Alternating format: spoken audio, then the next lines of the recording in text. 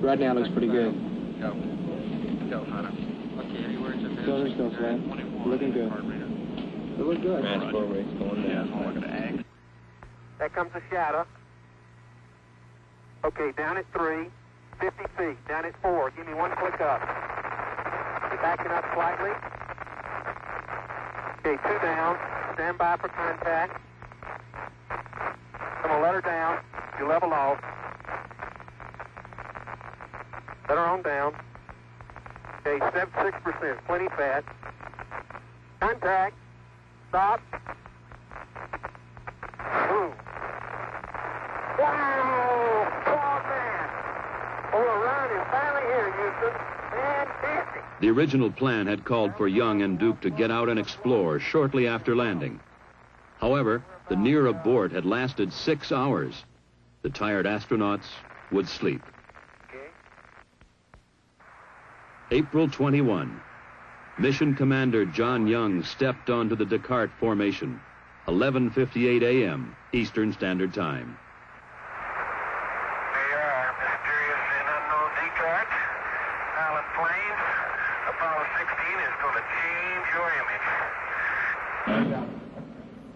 While their activities were monitored by Mission Control, Young and Duke were also observed by scientists, located across the hall in the Science Support Room.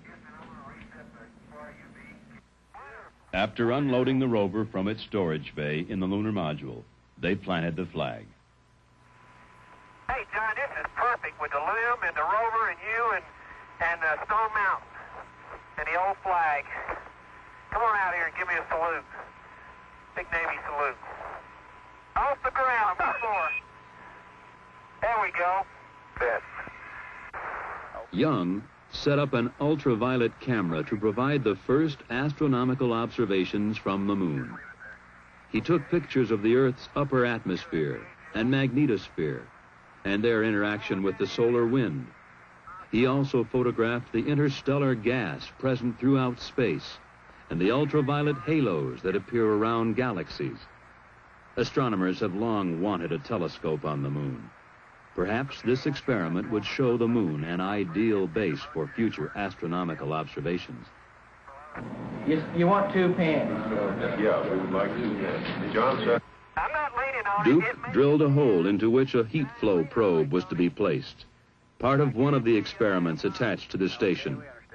As Duke drilled, Young set up the central station and the remainder of the experiments. Then, what many considered the biggest disappointment of the mission. Probably just some rocks down there in the regolith, Tony. You know, it looks, I bet it's just like the side of that fresh crater we saw back near the limb. Charlie, what? Something happened here. What happened? I don't know.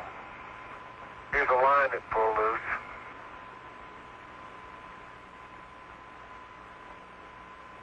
Uh-oh.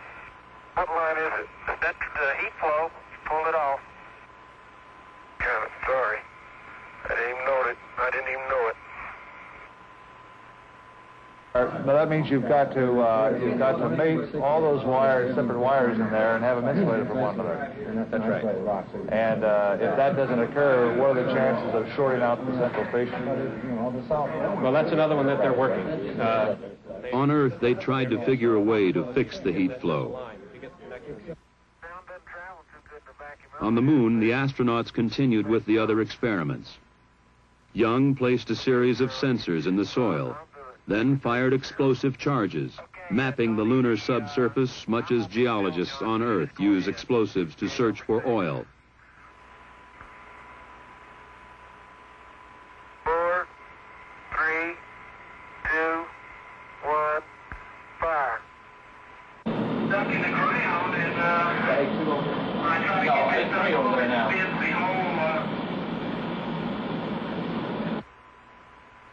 They continued to sample the area and activate the experiments. Then they returned to the rover and prepared for their first trip away from the landing site in search for geological samples. And here we go. Their first traverse would take them about 1 kilometer west of the landing site. They would make 2 stops, to collect samples and conduct experiments. 10529 in your flight plan. But it couldn't pick a better spot. John, you're just beautiful. That is the most beautiful sight. What's that? You're standing there on the rim of that crater. This guy, I don't really know. You're going to have to use an amp. Young used a portable instrument to measure the local magnetic field. He would later record the most intense magnetic field ever found on the moon, far higher than scientists ever suspected. What's that, Charlie? It's really some crater. As you come around there, there's a rock in the near field on this rim that has some white on the top of it. We'd like you to pick it up as a grab sample. This one right here? That's it. This one right here? That's it. You got it right there. Okay, we copy that.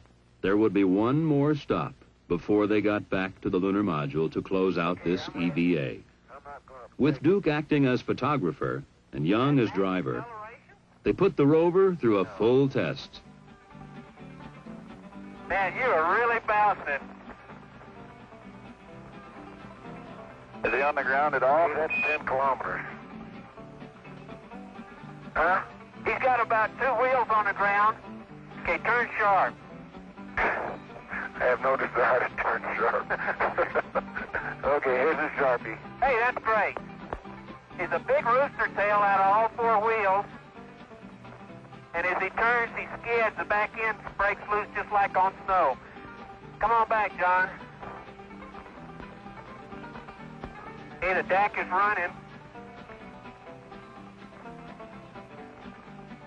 Man, I'll tell you, Indy's never seen a driver like this. Okay, when he hits the craters and starts bouncing, it's when he gets his rooster tail. He makes sharp turns. Then it was back to their lunar base, activate experiments, and close out EVA-1.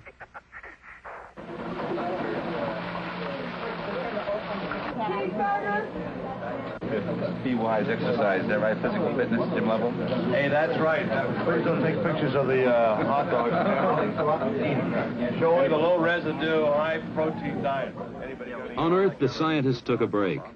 Tomorrow would be another busy day.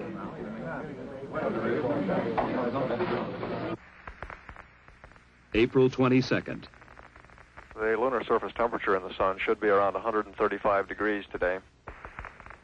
Today they were headed a little over 4 kilometers south to climb their rover up the side of Stone Mountain. Man, we are really going up a hill, I'll tell you. Their first station, a crater 700 feet above their lunar module.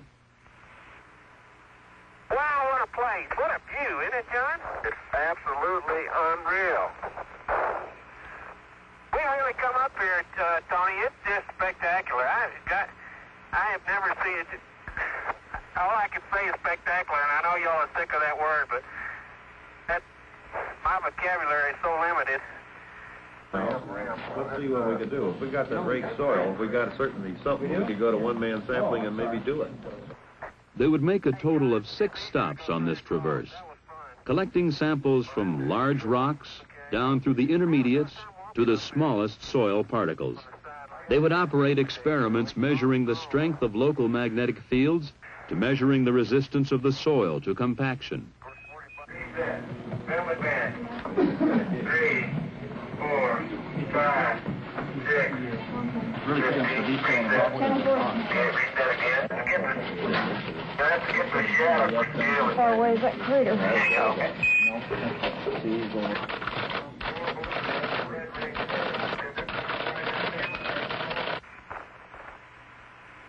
we come a long way. Hey, John, it's easier to go straight across. That was fun. Well, I haven't had any trouble. Okay. I have a tough time walking up there. The sampling time used up, it was time to return to the rover and head back to the lunar module. And they did it in 2 minutes less travel time than they were 10 minutes pre-planned. Fantastic. Tony, how about an extension, you guys? We feeling good. Dad always going to do tonight was sit around and talk. But